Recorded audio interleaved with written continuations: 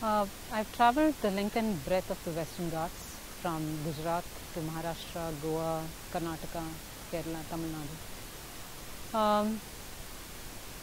If you ask me, I mean, they're all special in many ways, but I think one of my, when I think of the few things which really left a mark, it's been my experience with working in Maharashtra, where I had this opportunity to stay within the local, the tribal village, and to date, I mean, I developed a kind of a rapport with them, and that place would always be special.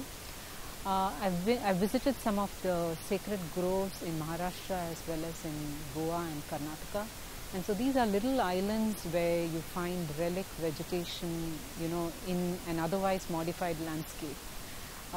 Of course, yeah, it's like the kava that we have over here.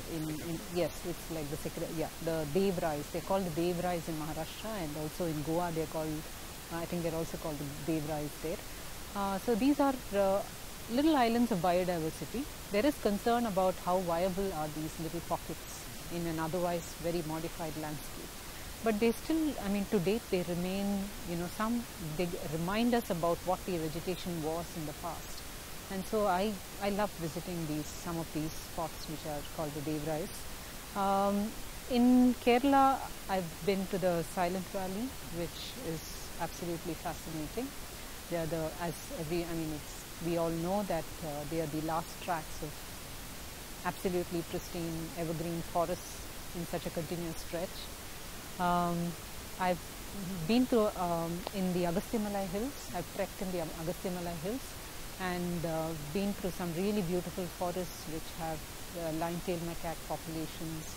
So those are very special places. The Meristic Ashram forest, like I was mentioning before, they are a very special ecosystem.